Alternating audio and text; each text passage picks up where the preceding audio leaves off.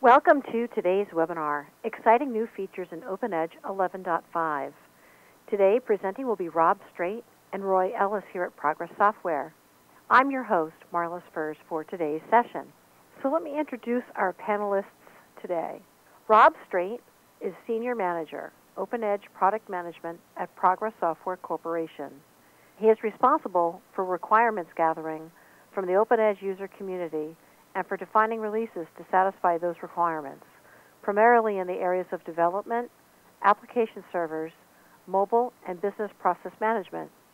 Rob has been with the OpenEdge business unit since 2005, with 25 years of development experience, initially as a software engineer and later as a product manager. Roy Ellis is joining us, and he is a principal software engineer with the OpenEdge development team. Having spent his first 3 years in tech support, his next 16 years have been spent in the development of WebSpeed, App Server, Name Server, Admin Server, OpenEdge Management, TDE, Arcade, and most recently, the Pacific Application Server for OpenEdge. Colleen Smith was going to be joining us today. However, with the blizzard conditions that did affect the Boston area for the last few days, she will be listening to the morning and evening sessions and addressing any of the questions that came through. We will be posting that very shortly after this webinar. And with that, I would like to hand today's presentation over to Rob. All right, thank you very much, Marlis. And so we're going to be talking about the latest and greatest features and capabilities that have been delivered with OpenEdge 11.5. This was really kind of a holiday celebration or a New Year's gift to our user community. We delivered right at the end of December 2014, and we're officially kind of kicking it off today with this particular webinar. So we're very excited about the fact that we've produced this release, and we'd like to walk you through the key new capabilities and features that we've been able to deliver. And before I kind of get into the details, we always like to position, why is this important? And really, to be honest, anytime we put out a significant release like this, clearly it's important to kind of keep track of kind of the new innovations that are being delivered to you. But I think at a higher level, from a business perspective, it's always a good idea to try to keep up with releases. And it doesn't mean that you'll adopt every single release. I know that that's not practical for many of you. But if you are an ISV creating applications and reselling them in the marketplace, we continue to innovate and provide you with features that will help you be as competitive as possible. Now that might be better performance, it might be lower total cost of ownership, it may be new features and capabilities that make your offering to the market more attractive to your end users. If you're using OpenEdge for applications to run your IT business, certainly, being on maintenance and paying maintenance dollars, gives you the right and the privilege to take advantage of the new features that we provide in our new releases. And we always want to encourage you to take a look at that. You're investing in Progress, and certainly with an element of that is the support you can receive from Progress. But another key component is, all the fixes that are getting done, all the new features and capabilities that you can take advantage of. So you really do want to, be keeping up with changes in the technology as they happen over time. And as you know, Progress works very hard to make sure that we're kind of leading that charge. We try to be a little bit ahead of the curve as technologies evolve and change. And of course, we like to deliver capability to you that makes those technologies easy to adopt. In the end, you've got users of your application. Business requirements are continuously changing. Again, every time we put out a new release, there's new capabilities that will help you stay current with that. And then a smaller detail, but important nonetheless, we do continue to certify new operating systems and new platforms. We've done a lot of work over the last, 80+ years as far as, supporting the transition to a 64-bit processing world. And I know some of you out there listening maybe are on older technologies and have not been able to take advantage of that.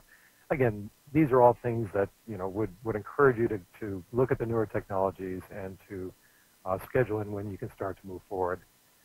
And I threw in the increased stability that I think you have to remember that every time we put out a release, all the features that have been in there from previous releases just get more and more stable.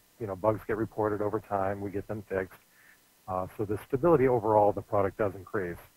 And you might say, well, geez, what about the new features? They're new, so they can't be as stable. And you're absolutely right. As you take advantage of new features and capabilities that have just been released, there is the possibility that they could be less stable than some of the other features that have been around for a while. And you can, and you will, make your own decisions around when it's appropriate to take advantage of the new technologies. And then finally, of course, there's some new capabilities, features, and functions that we're going to talk about in this presentation. You're probably aware that we put out our 11.4 release in August of 2014, and we're now talking about our December release in 2014, a fairly short development and release cycle. Over the last several years, we've kind of increased our rate of producing releases, sometimes 2 times a year. There was a case when we had actually 3 in 1 year. And we get some feedback from customers, and it's interesting how it can be different depending on who you're talking to. Some customers tell us, just keep those features coming as quickly as you can get them out. If they're done, then I want them delivered. And it doesn't necessarily mean that everyone's going to just jump right on them and start using them, but they want to have that as an option. So there's a whole school of thought of just new features, get them out to me as quickly as possible. There's the other school of thought, and we hear a lot of feedback about this, is, hey, Progress, what are you doing to us? Too many releases, I can't keep up. And then it really comes down to, oh, and by the way, the release that I've got in production deployment right now is it's nearing its end of life, and I'm not in a position to do upgrades quite yet. The interval or duration has been too short. So we've tried to address that with some modifications to our OpenEdge lifecycle policy. So just as a reminder, and this particular chart has not changed in a number of years, we deal with our lifecycle in 3 phases. When we have a new release, like our 11.5 release in December, that becomes our currently active release. The previous release, which was 11.4, immediately becomes mature. And then finally, at some point in the future, that mature version gets retired. So this particular chart, and I'm not going to go through all the details, just simply gives you a snapshot of what you can expect for each of the lifecycle phases. Clearly, if it's an active release, we're doing a lot of things like adding new features potentially. We are correcting problems and putting out service packs. For high priority issues that can't wait for a service pack, we'll do hot fixes and so on and so forth. When you get into the mature phase, we tend to back down a little bit. We're not enhancing mature products, but we certainly are fixing bugs and problems and so on. And then eventually products get retired, and ultimately then that's just a supported version. But we're certainly not putting in new enhancements, and we're not typically fixing bugs, although there are some options to get bugs fixed even in a retired phase. So again, that has not changed, but I wanted to set the context for the 3 phases: active, mature, and retired. So what have we done with the policy? So again, we found that with feedback from many of you out there, you were on releases, maybe 11.2 or 11.3, that you were finding were nearing the time when they would move into the retired phase, and you had them in production, and the period of time from when you started working with it to the time when we were going to get ready to make it retire was very short, and that's a problem, and we understand that. We've listened to you, and we've made some changes to our policy. So we, effective January 1st of this year, 2015, we've modified the policy to say that the duration of time moving from the active phase to the mature phase will now last a minimum of 4 years for any major release. So when we went to 11.0, the previous 10.x release would be in the mature phase for, well, the active to mature duration would be at least 4 years. And then for point releases, like our 11.5 release and other point releases, we would guarantee they would be in the active, the duration from the active to the mature phase would be a minimum of 3 years. So we've extended this significantly. The former policy basically said, you go to mature as soon as the next version releases, and then it's in the mature status for just a single year. So you can see we've significantly extended this duration. Now, we continue to do hot fixes and entertain service packs, which are just roll-ups of basically bug fixes during this duration. So when you're in the mature phase, we're still fixing bugs. I just want to note that anytime a bug is reported, of course, it's at the discretion of Progress whether we will actually address it or not. Some things are very important, and of course, we'll fix them. Some things maybe are less important and might get deferred. And then finally, when we do reach the retired phase, based on this new policy, we do allow for the ability for you all to request a hotfix in the first year of the retired phase.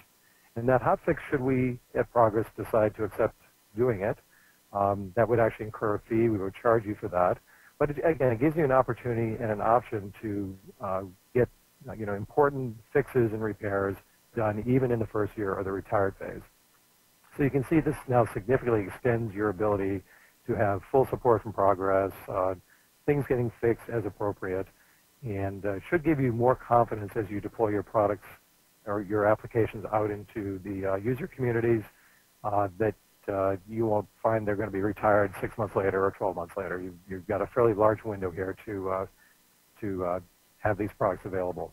Now here's the kind of the summary. The things in red are what has changed from the old policy to the new policy, and this just simply reflects all the things I've told you. So 11.5, it became active last month, December of 2014. We don't know when it's going to become mature because we have not announced when the next release of OpenEdge will be. But the earliest we would retire it would be 3 years after it became active. So that would be December of 17. If we look at, for instance, go down to OpenEdge 11.2, 11.2 under the old policy was actually retired. We're taking it out of retirement. And now the earliest retirement date, again, would be the 3 years from when it became active. So that would be February of 16.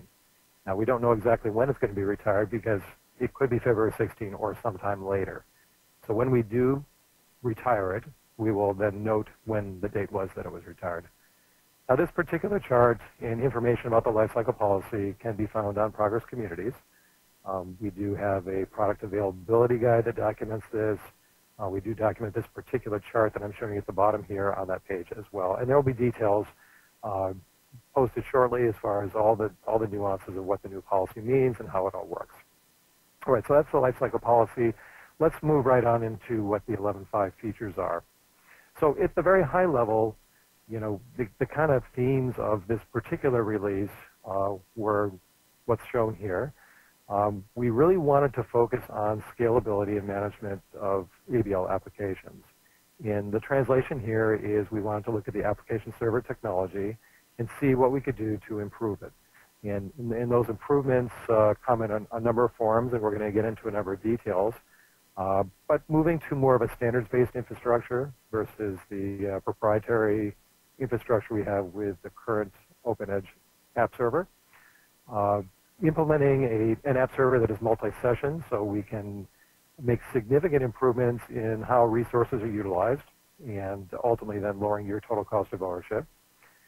I do want to make it very clear that this new app server technology is an alternative or an option to you. It doesn't force the current OpenEdge app server to be moved into the retired phase.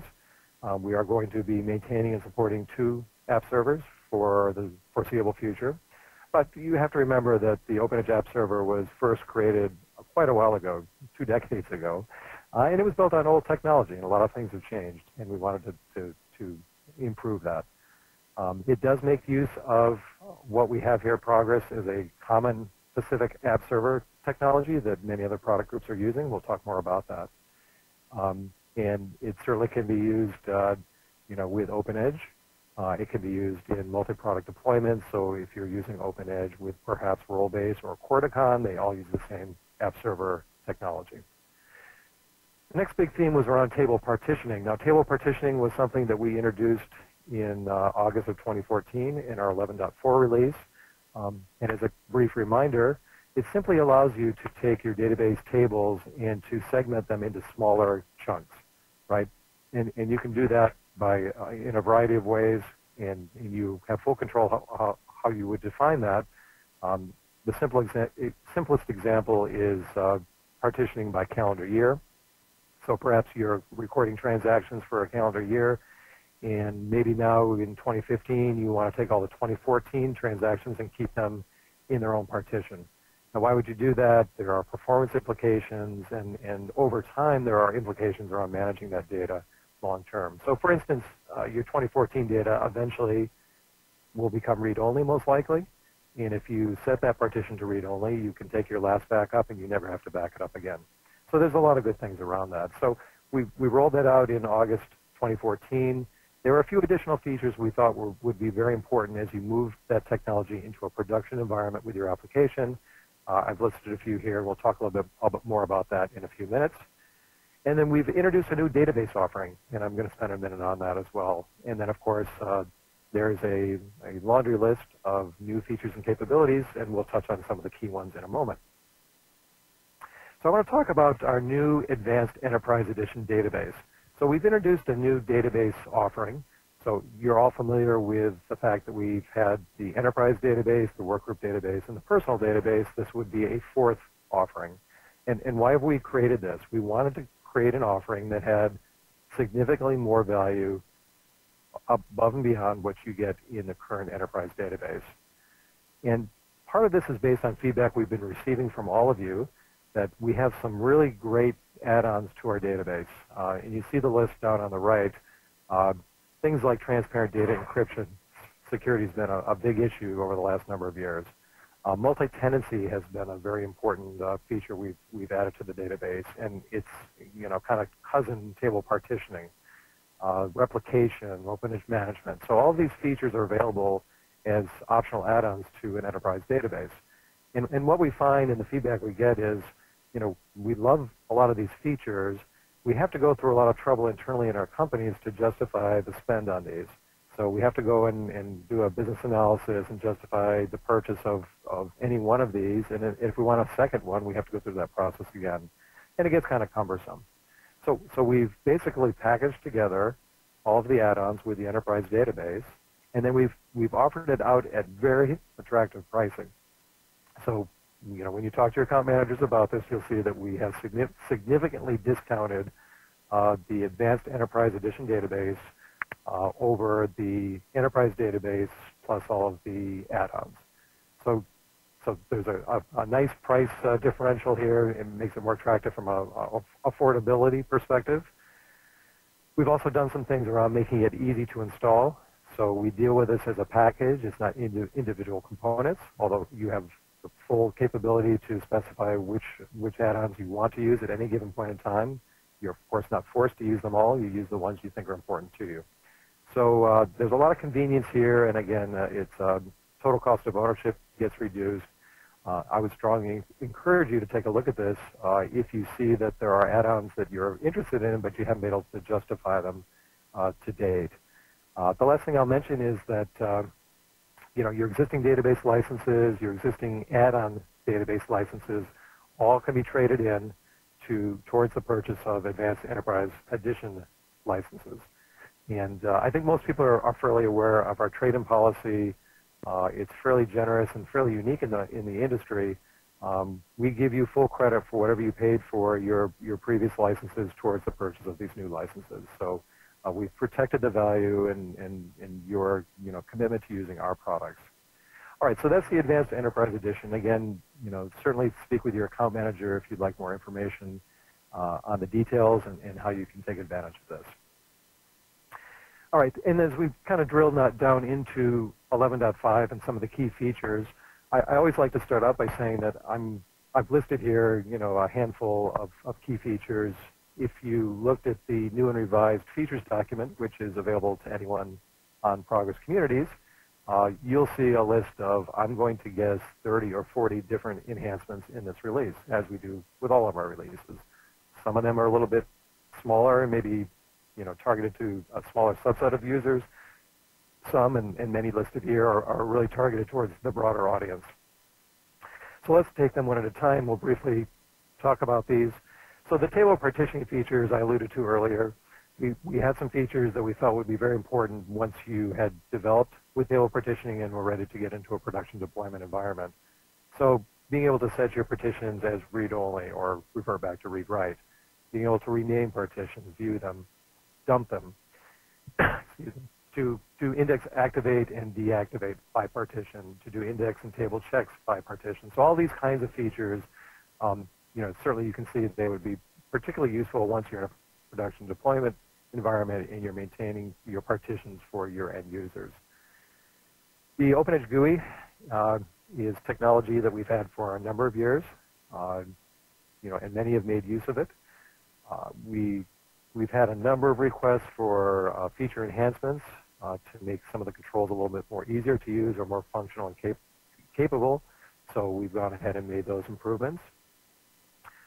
We've had a lot of feedback that you would really like more flexibility in how you install our products onto your systems. So some of that has to do with, can I get, say, multiple instances of OpenEdge installed on a single system? And related to that then is, can I mix and match some of the 32-bit capability with a 64-bit installation, particularly some of the client technology? So we've made enhancements and improvements there to make that a little bit easier, and so you can have more flexibility in the bitness of the components that you would like to install on a single machine.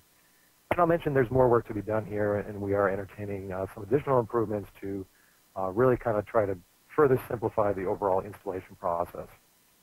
The next one is ABL doc. I think many people are familiar with the concept of Java doc, and this is very similar. From your procedure files, your include files, and so on, we can go through and generate HTML-based documentation to document the APIs of your application. So very useful. It saves you from having to kind of manually construct those documents. Our OpenEdge BPM offering is something we've had on the market for a number of years. A lot of customers are making use of it and giving us feedback. We've selected some of the key items that have been mentioned for them as higher in priority. As we find more and more of our customer base taking advantage of our role-based offering and having that interoperate with their OpenEdge applications, we wanted to make sure that from your role-based user interface, it was easy, well, possible and easy, to make use of business process management or business processes that are defined and implemented for OpenEdge. So we've tied that together with an adapter for role-based. We found that the email adapter is useful for many of our customers, but if you deal with end users who are speaking different languages, human languages, you would like to tailor your emails to the language of choice for that particular customer. So we've made some enhancements to the email adapter to support that.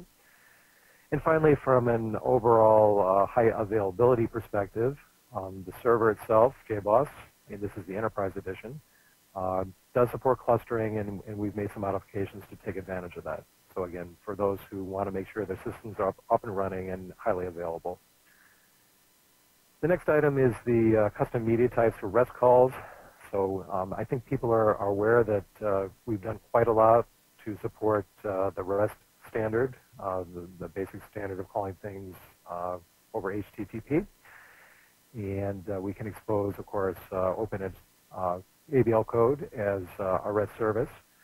So we had requests for people saying, when I deliver my payload over a REST call, there are times when the format of that payload is only known to me, and I have basically a custom application that knows how to interpret the data that's being sent.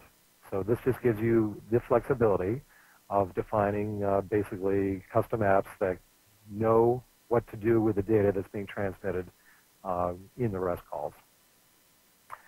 The call external REST services. So again, we do support already exposing ABL business logic as REST services. So people calling from the outside or across within the OpenEdge environment. We do support REST.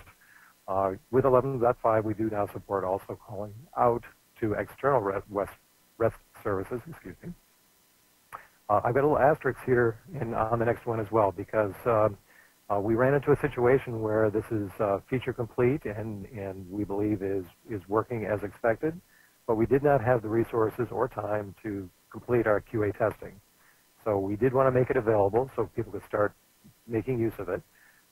We've continued our testing, and should there be any issues that we find that need correction, our intention would be to correct those in the first service pack of 11.5, just coming in a couple of months. But in the meantime, it seems stable and people are making use of it. Very similarly for the web speed users, we have a strategy of ultimately migrating our web speed users to be able to use the new Pacific App Server. So the first step along that with that process is to support the execution of CGI, which is a part of the web speed, and have that operate with a Pacific App Server. Now again, that is supported.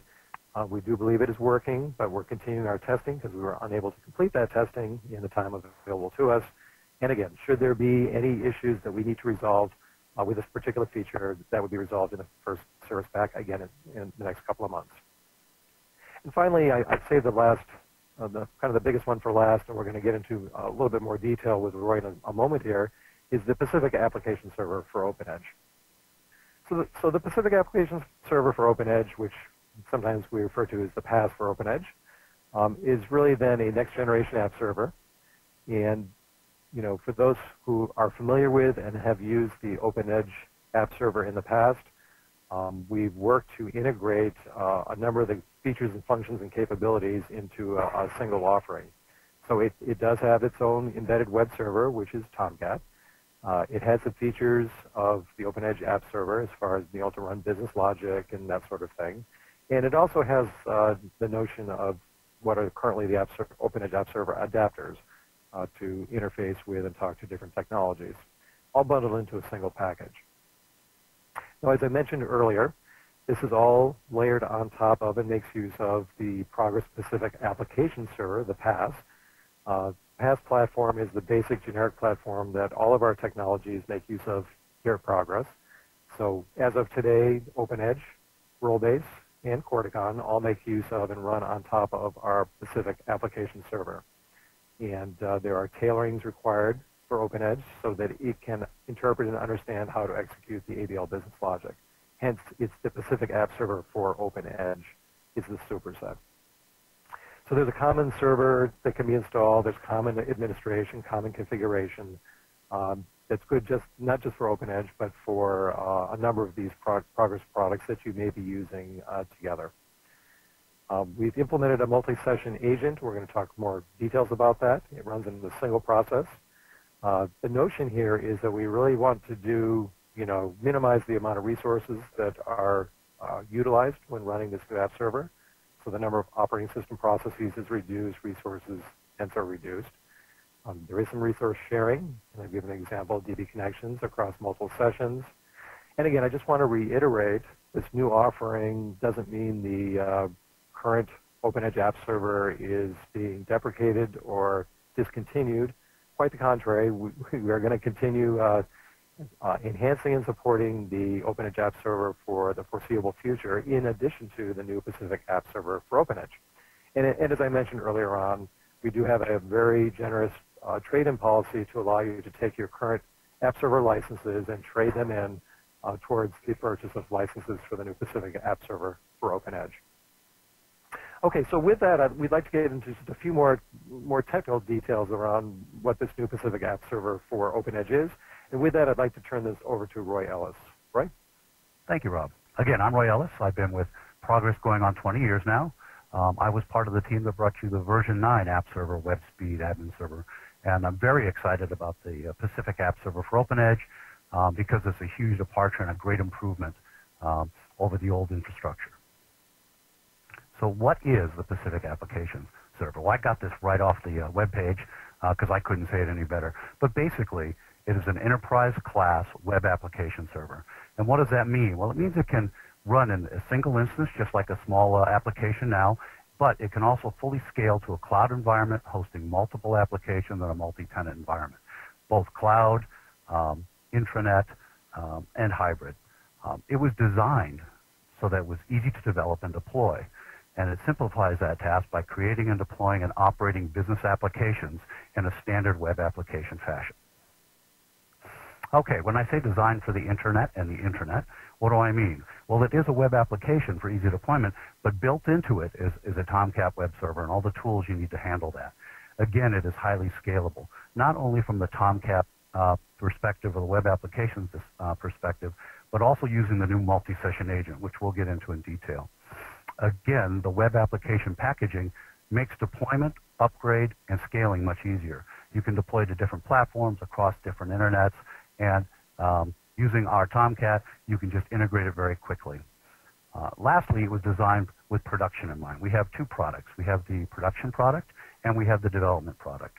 The production product was designed with the insecurity of the internet built in, so we have Spring Security built into this product.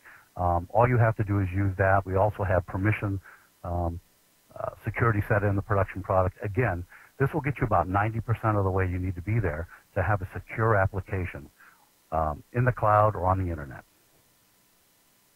Okay, so we know we can do production, but what about development? It is designed to be used in the Progress Developer Studio, and the development instance is automatically installed when you install the 64-bit Progress Developer Studio. So our development instance is already installed, just like our other app servers and web speed brokers, and is automatically configured. Now, if you install the 32-bit Progress Developer Studio, you wouldn't get the 64-bit PaaS, because PaaS for OpenEdge is only 64-bit. However, you can get a free license for a 64-bit platform of your choice, a developer license, to allow you to use it. Like I said before, the OpenEdge PaaS is already integrated into Developer Studio. You'll see it in your list of servers. You can stop it. You can start it. You can publish to it. All of those things are built in automatically. You can also create deployments of it to be used somewhere else.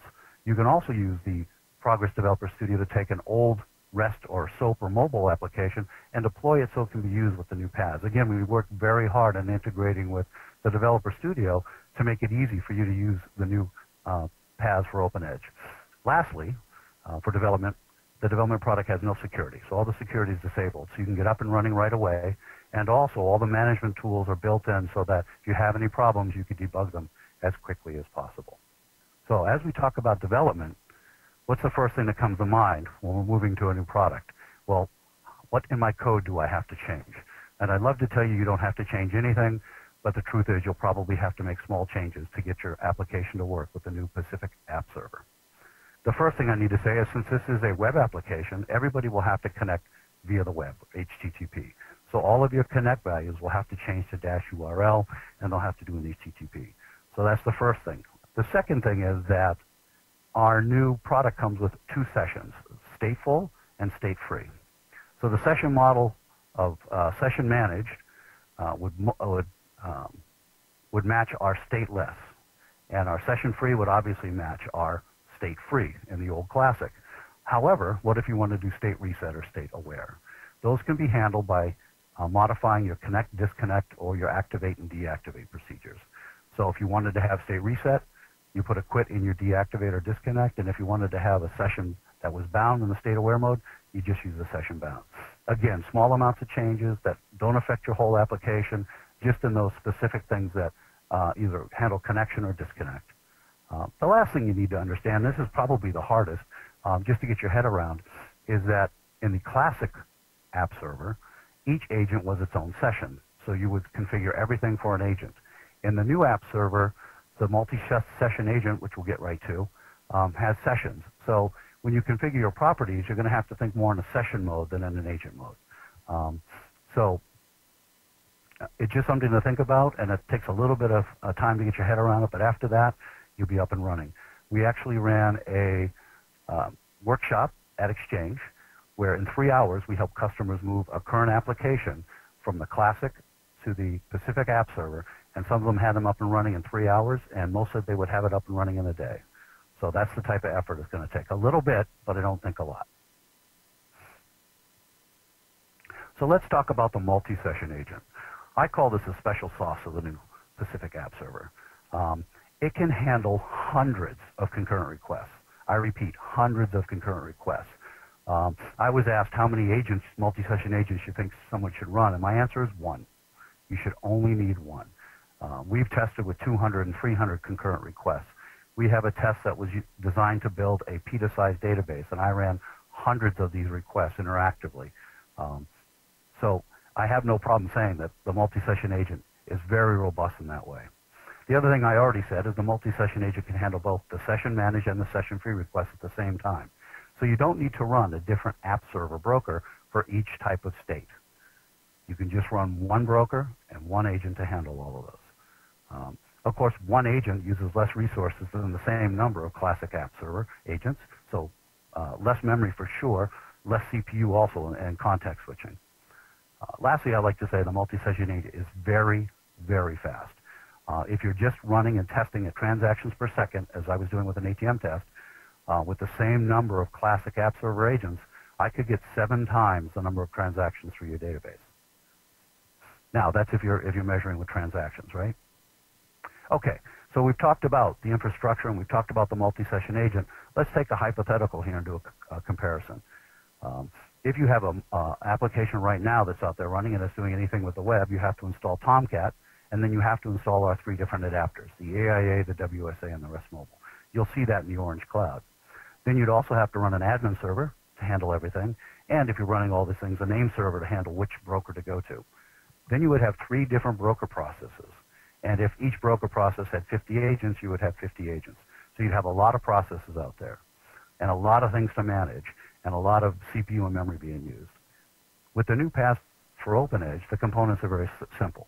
You have Tomcat, which already has all the adapters built in, and already has a session manager, which did a lot of the work of the old ubroker. Okay, that's one process. That's your front end.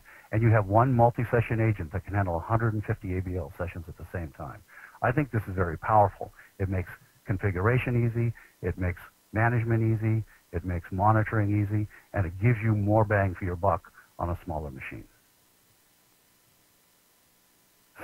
Okay, so let's talk about high performance.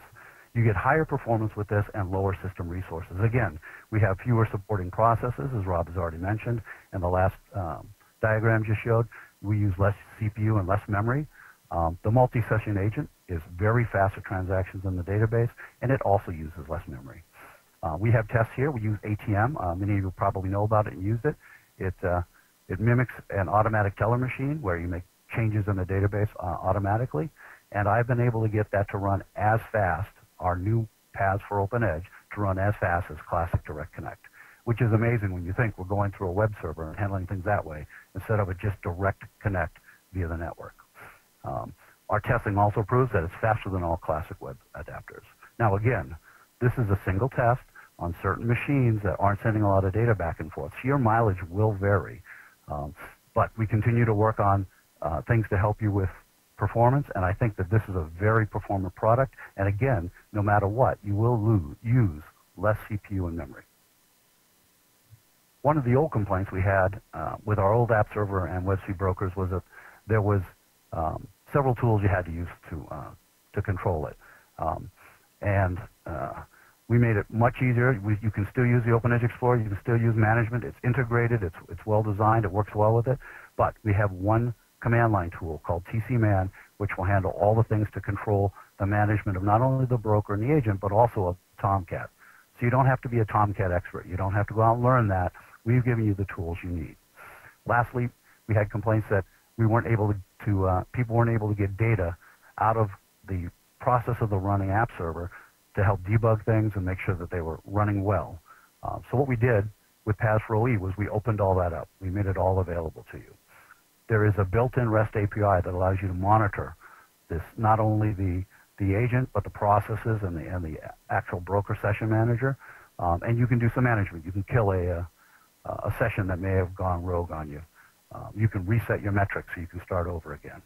The REST API is there. It's in the bundle. It's optional if you don't want to install it, let's say in a production environment. But again, in the development tool, it's automatically installed.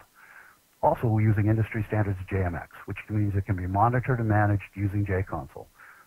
You can do that right on the machine, or you can open up optional remote access. All of this leads us to the fact that since we're using industry standards, you can use third-party monitoring tools. Now, we're going to show you Nagios here in a minute. We show you Nagios because we asked Tomcat what tool they recommend, and they recommended Nagios. So we're not endorsing it. We're not saying it's the best, but we are saying that this is one that works and this is one we tested with. So this is just a quick graph. This is a built-in JMX memory monitor that came with Nagios. I didn't have to do anything but turn this thing on and point it at a PAS for OpenEdge broker that was running.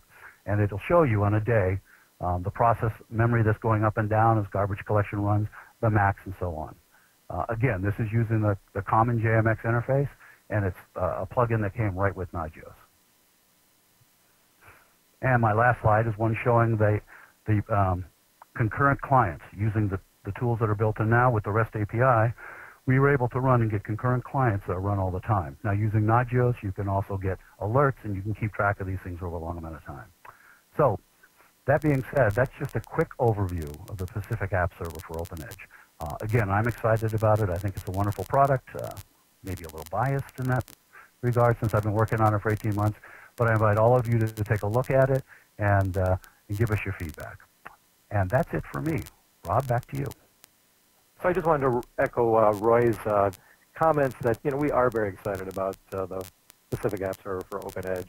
And the people that have had a chance to look at it over the last number of months prior to us seeing it have given us some feedback. I'll share just a little bit of that with you. But overall, I think, you know, people are very enthusiastic about what this new application server can offer them going forward. So I think most people are aware that we do an early software access program prior to most of our releases. We actually started for 11.5 an early software access program over the summer last year, and it went on into the fall. So ultimately, we had 44 companies involved in this early software access program, 62 individuals. Primarily for this particular early software access program, we were focused on the Pacific App Server for OpenEdge. That's not to say we didn't have other features that people were looking at. Certainly that was the case. We received feedback on that. But just for today's conversation, I'll focus just briefly on some of the feedback from, you know, the users who filled out the survey at the end as far as what they felt and thought about the Pacific App Server for OpenEdge. And one of the key questions we asked is, during your testing process, were you able to take your existing OpenEdge application and modify it to make use of the new Pacific App Server for OpenEdge? And you can see here that 16% said, yes, I managed to get my entire application migrated over to the new app server. 47% at least got some part of their application working with the new Pacific App Server for OpenEdge. So just over 60% had success, and this was, you know, prior to our general availability, so really kind of beta software. So we feel pretty good about the fact that the technology is working. We've tested rigorously here at Progress, and we have some validation from you, the customers, that it's working and you're able to be successful.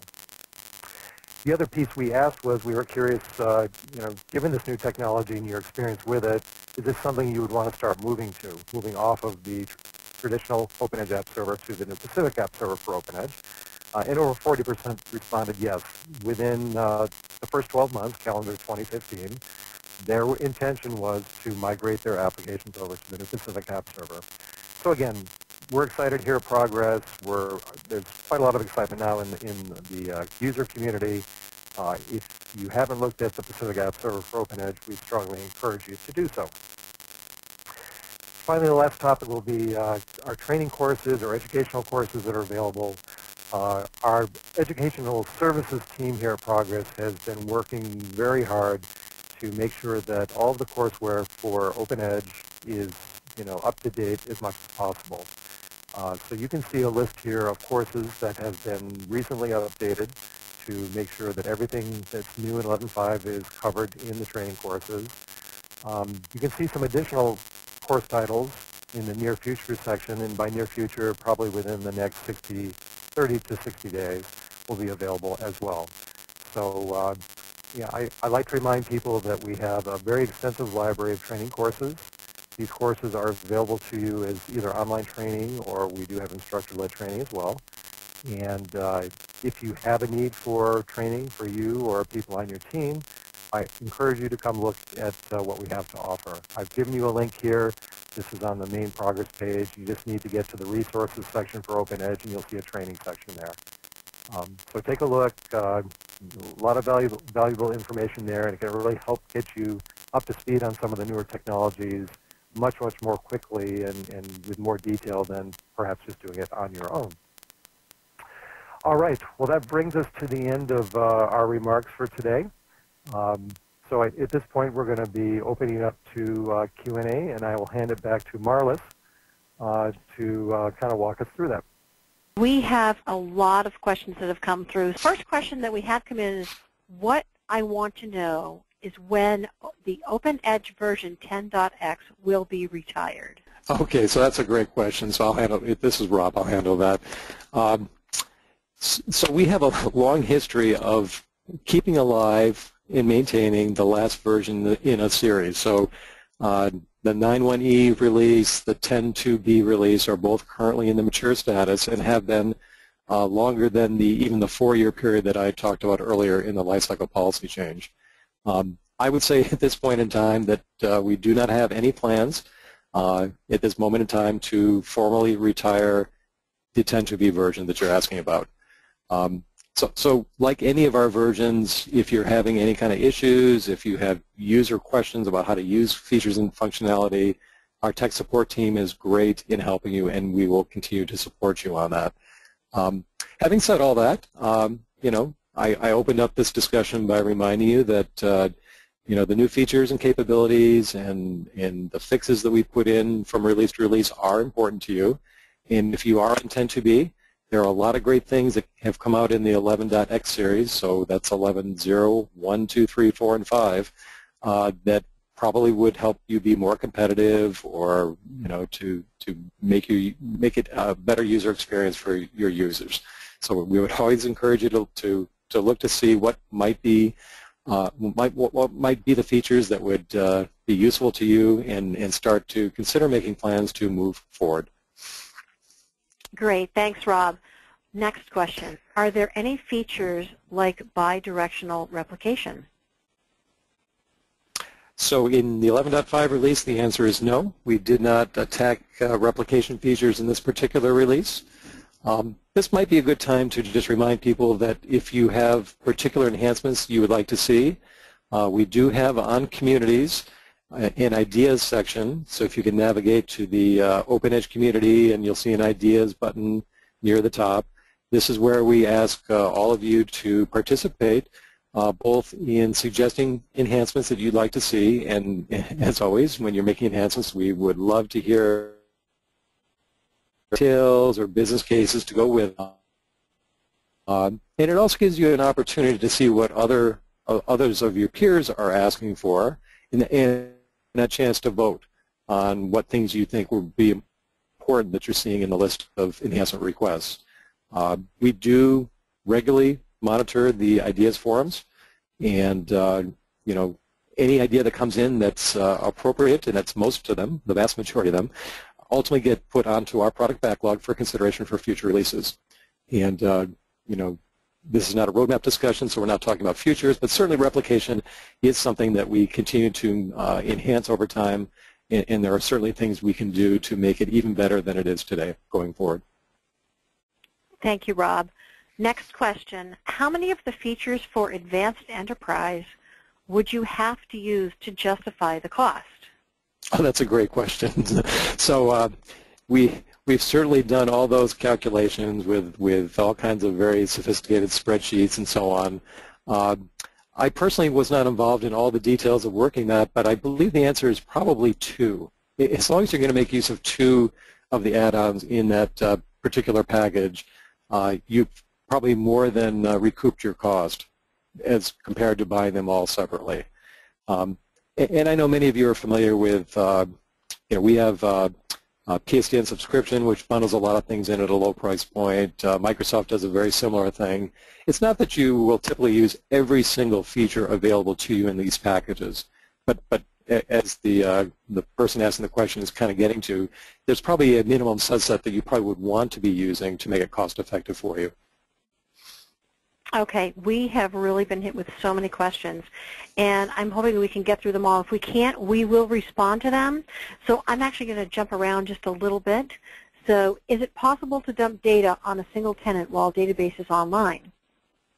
So the answer is yes. So one of the enhancements was being able to dump by partition, and for many, if not all of these new capabilities, we wanted to make that such that it's not going to impact any other partition.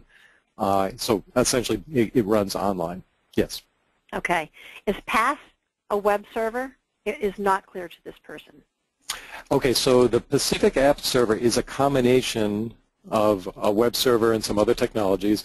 I would say in general the key technology is the web server, right, that we've kind of pre-configured to work in our environments. Roy, I don't know if you want to add any comments to that as far as what else it provides, the Pacific App Server itself. You answered it perfectly right. I mean, it has the Tomcat web server and the Java Servlet Engine and an application server built in. So it all comes in the package now. You don't have to get your own web server. It's ready out of the box. Okay. Thanks, Roy. Okay. Can 11.5 64-bit coexist with 102-bit 32-bit for migration?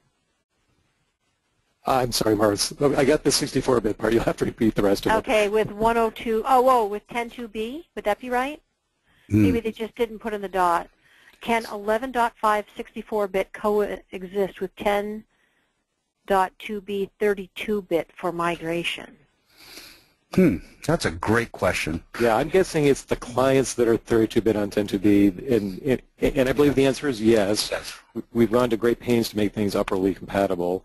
But as Marlis mentioned, we'll be responding in more detail on some of the questions, particularly the ones we can't get to.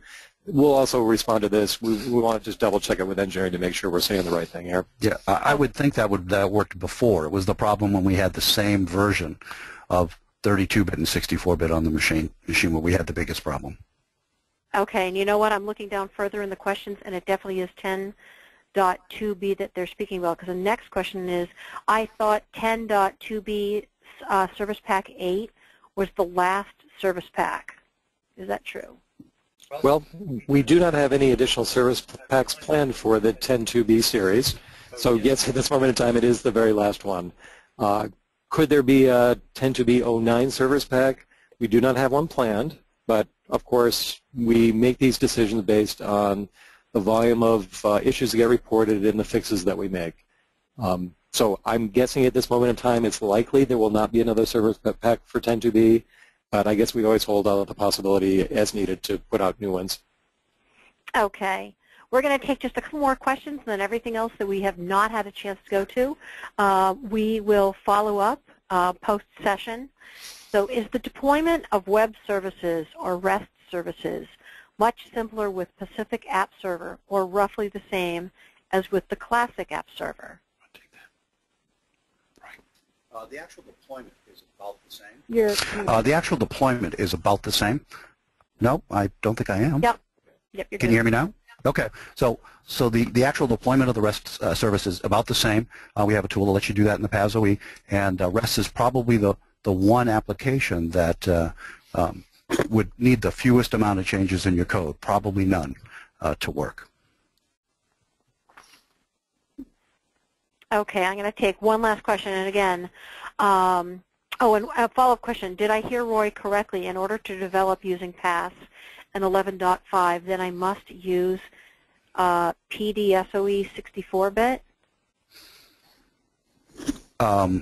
If you wanted to get the PAS instance, developer instance, installed automatically with PAS, you need the 64-bit. If you want to use the 32-bit Developer Studio, you may, and then you'll have to ask for a separate Pacific App Server 64-bit for either the Windows or for another platform that's 64-bit. So no, you don't have to use the 64-bit. It just all comes built in the install and makes it easier. Okay, thank you so much, Roy. Last question for, and the person says thank you. The last question just for the live session, and again, we have even more questions that have come through than what we have read. The question is in regard to Tomcat. If you already understand Tomcat administration, can you still use the Tomcat tools, or do you have to use the Progress provided tools to manage your Tomcat server?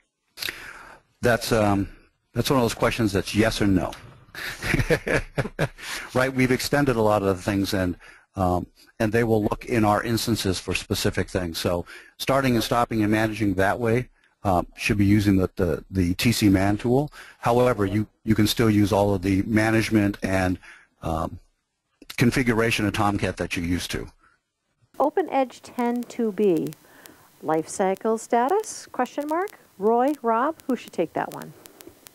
Well, this is Rob. I can take that one. So, as we mentioned, even with our new lifecycle policy, if we go to a major new release like in this for this question 11.0, the previous release will stay in the mature status so that the total duration from GA to retired is at least 4 years. I believe we're past that at this point in time. And I will say that we have no plans, or at least imminent plans, to change the lifecycle status of 10.2b. There certainly will come a point in time when we will want to move that into the retired status. But based on past history, I would guess we're still a ways away from making that determination. So in the meantime, 10.2b will remain in the mature status. Okay, and that is then followed by 10.1c? 10.1c is a little different story. So for anyone who may be on a release in the 10.x series and not yet to 10.2b, you have some choices, of course. We would always encourage you to, at a minimum, get to the last release in the 10x series, which was 10.2b. If you are on 10.1c, it has been moved to the retired status. That happened, I believe, over the last 12 months. I'll just reassure people that, when we move things into the retired status, it doesn't mean that you're out of luck, and we're just going to ignore you. If you have questions, issues, problems using releases that have been moved into the retired status, our tech support team is here to help you. So, you can be confident of that.